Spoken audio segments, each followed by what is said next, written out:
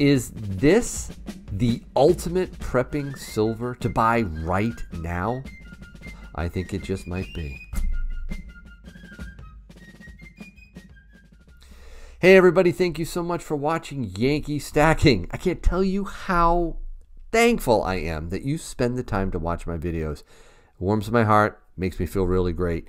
So thank you. Don't forget to hit the thumbs up if you like this video. And if you're not a subscriber, feel free to subscribe and hit the bell.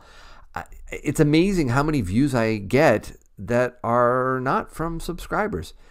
I appreciate all the views I get, but guys, if you don't want to miss my videos, make sure you subscribe and hit the bell. So anyway, there are 3 characteristics that I think all good silver barter should have in an SHTF scenario. As you know, I'm a prepper stacker. I make no apologies about that, but I do love silver just as much as the next guy or gal.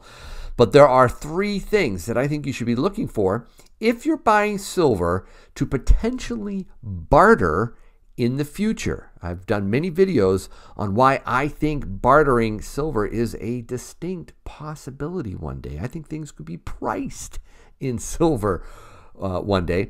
And, you know, I love constitutional or junk silver. But again, there are 3 things that I think are important when you're looking for good barter silver. The first thing is I think it should be highly recognizable and potentially really trusted. Okay. And, you know, constitutional silver, yeah, that is a highly trusted piece of silver. Why? Because, well, guys, it's familiar, right? It's quarters, Washington, eagle on the back. People know what these are. And, you know, they're recognizable. And they're trusted too. They've got liberty on it. They've got, you know, in God we trust. It's got the date on them. You know, it's just all the familiar markings of constitutional silver. These are pre-1965 quarters. Okay, and I'm going to talk mostly about quarters today. But, you know, the question is, will they know that this is 90% silver? Well, I think so. I think so. People in a barter scenario might need to be educated. Probably will be needing to be educated that a 1962 quarter that looks like that on the side as opposed to a clad quarter with the copper. Quite the difference, right? The date will be different. And other things like weight and so forth. We'll get to that in a minute. But yeah, I think people will recognize constitutional silver. So that's number 1. Recognizable, trusted. The second thing, and I love that sound, don't you? Oh, man. The sound of silver. Okay, sorry, I get a little distracted there. I believe the second most important thing you need to think about when it comes to bartering this stuff is you want fractionals with low premiums. Okay, yes, you can get fractional bullion silver, but I highly recommend you don't. Why? It's expensive. Okay, you're paying a lot for that fractional round. 1 ounce round, sure, but less than that, ½ ounce, ¼ ounce, you're paying too much, in my opinion. And again, back to the first point, they're potentially less recognizable. Some generic, you know, fractional round, it's not for Yankee. It's not part of stacking the Yankee way. So definitely, you know, that the low premium aspect of constitutional silver, big advantage. And the third thing, the last thing, is you want low wear. Okay, low wear. Why? Because the more wear you get, the less silver you have. And, you know, when I was at Tim's recently, I was thinking about getting more constitutional silver, but I spied a couple tubes of these. What are these, you might be asking? Well, let me show you.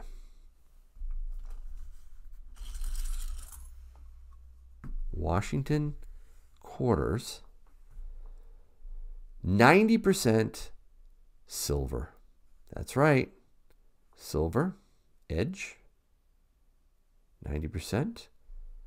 Aren't they beautiful? Look at that. They are proof quarters. And yes, I'm touching proof quarters with my bare hands. Okay? They're in a tube. They're not in a slab. They're not in a U.S. Mint proof set. They are individual quarters. So why did I get these? And why do I think that these might be the ultimate prepping silver? And maybe something you should get right now. I'm going to tell you. Oh, and by the way, these are not the 2019 and 2020 ATB or America the Beautiful coins. Those are 999 fine, 999 silver, right? These are 90% silver. Those ATB silver coins are expensive right now, especially in the proof condition. You won't want to be getting those. This dates back, what is this, 2007, okay? So there was a whole range of these mint sets that were produced at 90% silver. And that's what's in here, a variety of them. So let's talk about the three characteristics as it relates to this quarter. All right, recognizable, trusted, yeah, okay. United States of America, $quarter, liberty, in God we trust. Very recognizable obverse. And this is something that people will say, yeah, that's a quarter. Okay, I know what that is. Will they know it's silver? Well, it's not the same old date. Yes, I understand that. But very similar in terms of its edge. And they weigh exactly the same, or at least a proof of one of these would weigh exactly the same as one of these. The last thing is, or the second thing I should say, is fractional, low premiums. I'm going to talk about how much I paid for these. It's a really, really good price point to get these right now. And then the last thing is low wear. Low wear? These are proof. Yes, again, I'm touching the proof quarter. There is no wear on these. There is no silver loss. What they minted is what you get. So, in fact, let me demonstrate that for you. Let's start with again, another way to differentiate between, here's a clad quarter, right? How will they know this is silver? Well, obviously from the edge, but also the weight. This guy right here, a clad quarter, weighs 5.67 grams. And yes, I'm using grams because it's a little easier when you're talking 90% silver and troy ounces and all that stuff with silver. So let's just stick with grams. 5.67 grams for a clad quarter. This, a pre-1965 quarter, this weighs 6.25 grams. Okay, 6.25, 90% silver, 10% copper, junk silver. It has a total silver weight of 0.1808479 troy ounces of pure silver in it. All right. What about these? The other 90%. These weigh 6.25 grams, exactly the same as its constitutional counterparts. Now, I call these junk silver, okay? Junk proof silver. They're not constitutional silver. They haven't, earned the right to be worn and dirtied and all that, right? But they are junk silver and they weigh the same. Okay, so there's the weight comparison, right? The same. And recognizability. But let's talk about low wear. And for that, I'm going to bring out my scale. Just down here. Turn it on. Let's take a look at some of the junk silver that we have and weigh these. Now again, they're supposed to weigh 6.25 grams.